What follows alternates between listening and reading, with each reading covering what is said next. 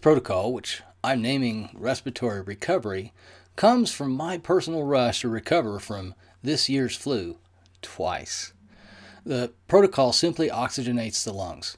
It's really easy to do, even if you're sick, because it doesn't require exertion beyond just holding your breath. I'm going to demonstrate the protocol for you here, and then I'm going to explain how and why I believe it works. Go ahead and start your LiveO2 system and let it fill for at least 30 minutes. It doesn't matter whether you've got adaptive contrast or LiveO2 standard, and it does not need to be completely full. To do the protocol, set your system to plus O2 so that you're going to be breathing oxygen. Next, you take your face mask and you just put it to your face and take the deepest breath of oxygen that you can. Now, if that deep breath of oxygen caused you to cough, that's okay. Go ahead and cough. The force of the cough will also help to push oxygen into your lung tissue. Just don't count this as one of your 10 breaths. I'm going to do this all at the same time. So I'm going to take my deep breath, hold it in my lungs, and pressurize. Here we go.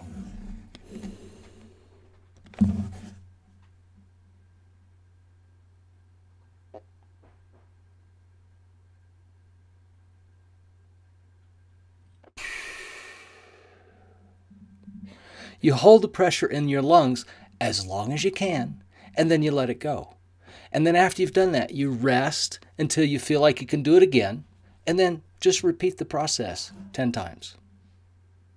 Doing this repeatedly will help your body overcome what I call the mucus barrier effect, which makes it harder for your body to absorb oxygen while you have a lung infection.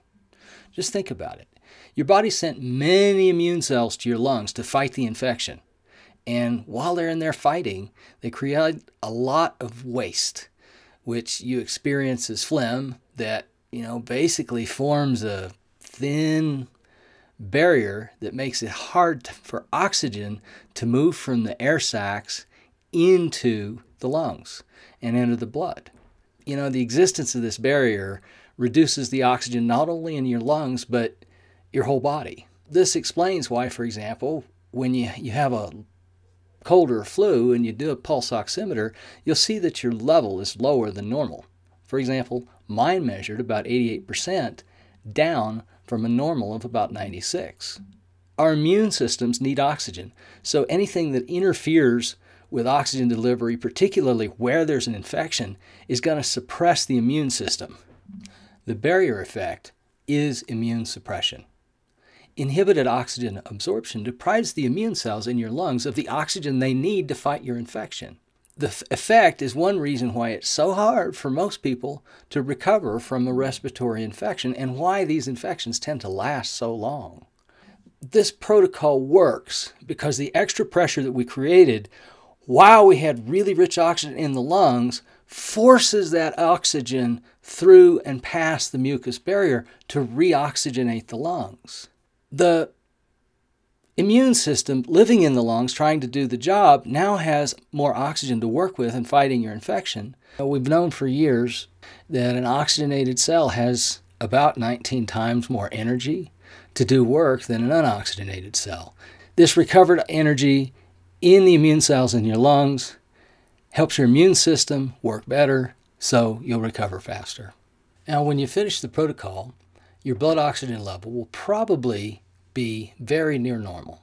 At sea level, this will be about 96%.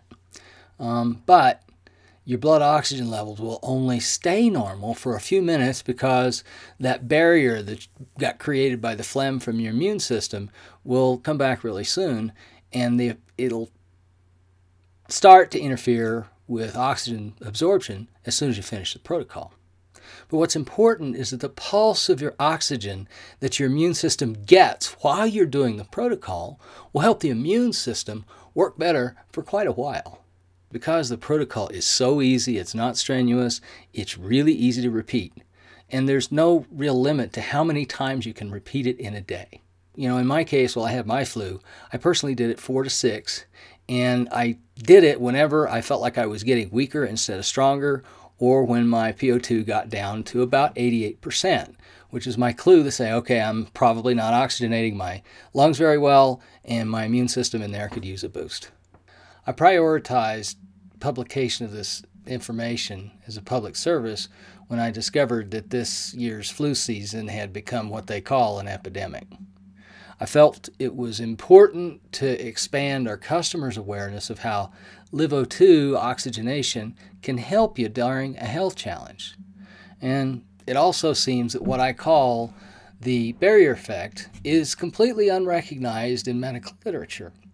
I couldn't find any medical reference that suggests that the act of pushing more oxygen in the lungs through the mucus while you have a cold or flu would in any way be beneficial. But my point is, it's too simple not to work.